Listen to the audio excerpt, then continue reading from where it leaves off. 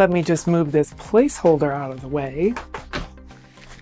And now that I'm in your viewport, let's talk about native Angular deferred loading.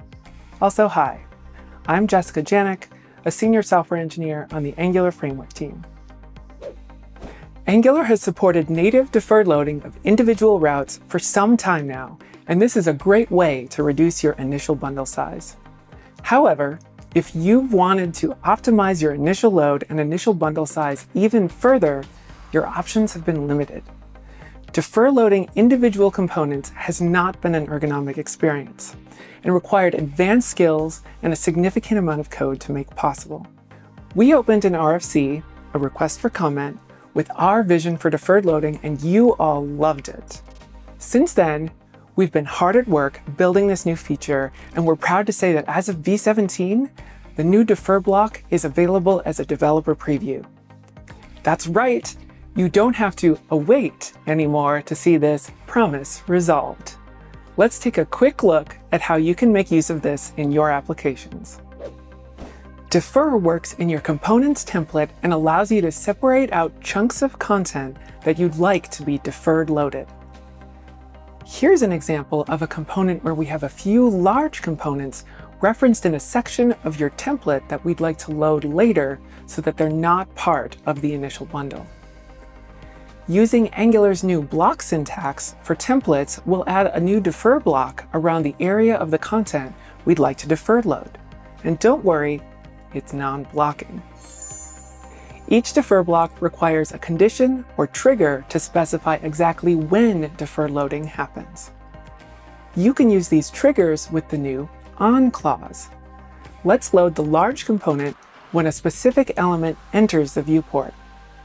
Defer on viewport will trigger the fetching of your content once the provided element reference enters the viewport.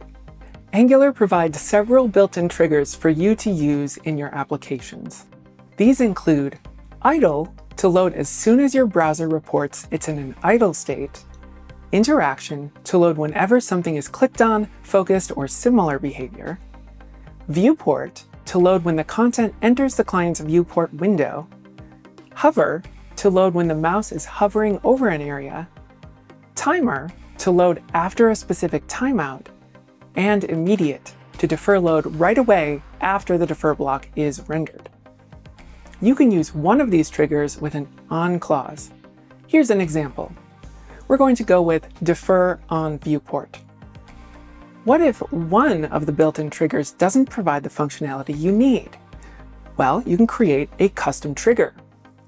You can use the new when clause to provide whatever condition works for your application.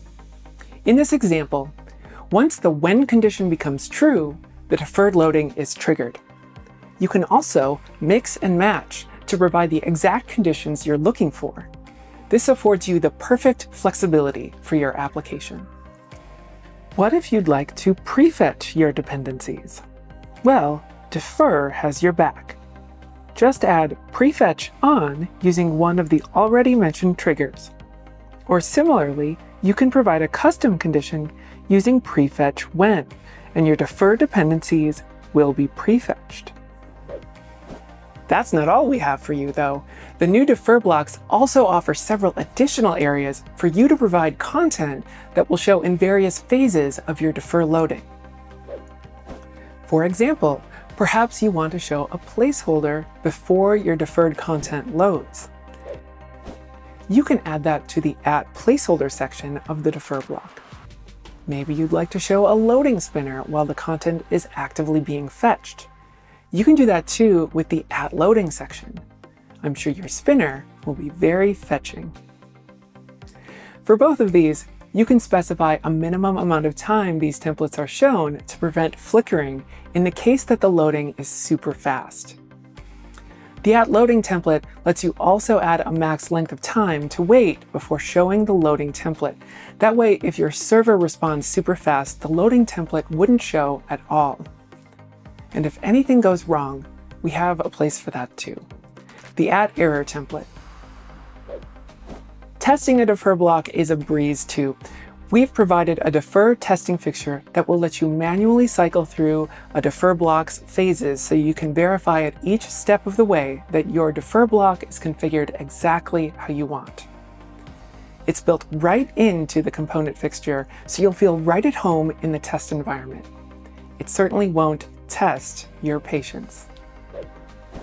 Angularv17's new defer blocks offer you the ultimate in flexibility for defer loading whatever content you want.